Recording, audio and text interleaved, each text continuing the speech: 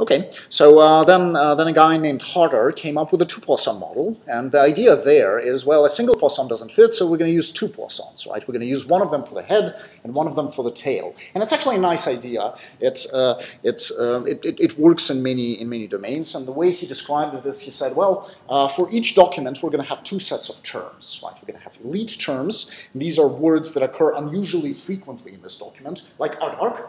Right? So words that usually should be very infrequent, but for some reason they're frequent in this particular document. Maybe it is about aardvarks. And then you have non-elite words, and that's your linguistic glue. Those are your stop words, the ofs and the ends and the thes, and they occur as expected by chance. And the document as a whole is a mixture of the two Poissons, right? So you have the elite Poisson and the non-elite Poisson conditioned on the eliteness variable, right? And you have an extra parameter for determining the amount of mixing between the two Poissons. So that's your probability of eliteness. And then, of course, you do have an extra parameter, and you have to estimate these. You have to estimate two means because you have two Poissons now. Okay, so that's great. He came up with this not for retrieval, but just for describing the word occurrences in the documents. And then Robertson and Spark-Jones, the guys who were working on the probabilistic model, they decided to adopt this as a way of bringing frequencies into the probabilistic model. And but what they bumped into is this eliteness. It's a corpus-wide measure, right? So it's the same measure for the entire corpus. So it's not really the same thing as relevance. So they decided that what they needed to do was condition E, the eliteness variable, on whether you're in the relevant class or non-relevant class. And the problem is the final model ends up having way too many parameters, because now you have E conditioned on R, right? And then depending on E, you have mu1 and mu0, and you have the same set of parameters for R. You have one set of parameters for non-relevant class R equals 0, another set of parameters for R equals 1. And at the end of the day, you bump into the very same problem that they bumped into earlier, right? And the problem is, you can do something if you have examples. If somebody gives you examples of relevant documents, that you could estimate something. But if you have no examples, you can't estimate anything. Right? Just like in the classical model, they ended up having to make a silly assumption that query words are going to occur, in half the relevant documents. You have to do something like that here, otherwise you're not going to get anywhere. So what they did here is they took a very interesting and very impressive leap of faith. And this leap of faith basically goes like that. It says that if this is what you want to estimate, this is the quantity that you want.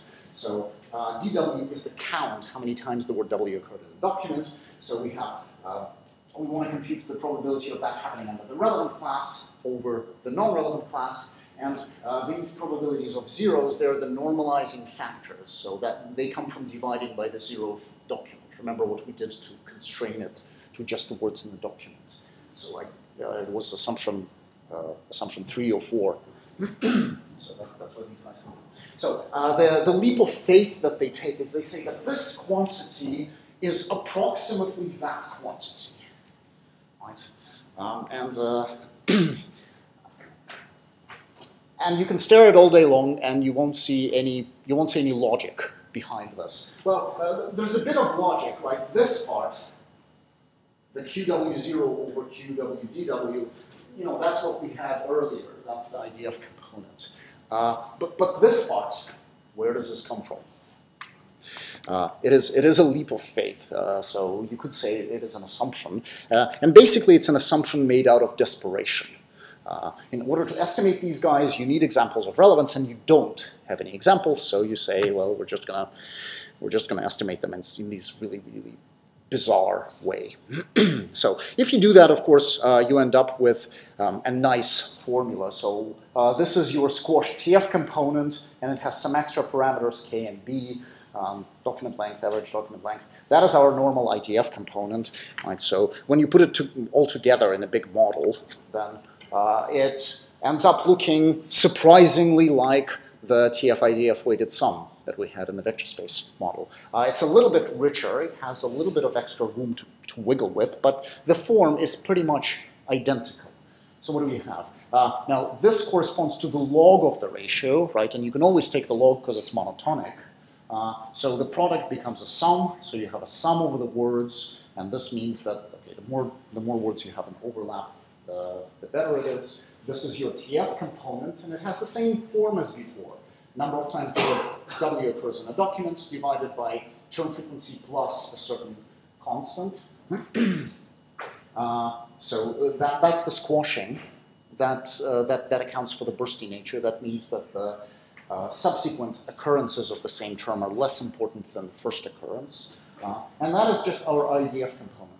So that says that the frequent words are going to be less important than unfrequent words. Right? And it has the same performance as the TF-IDF. I guess one big difference, so you have some extra parameters here, K and B, and by tinkering with them, by playing around, you can get this model.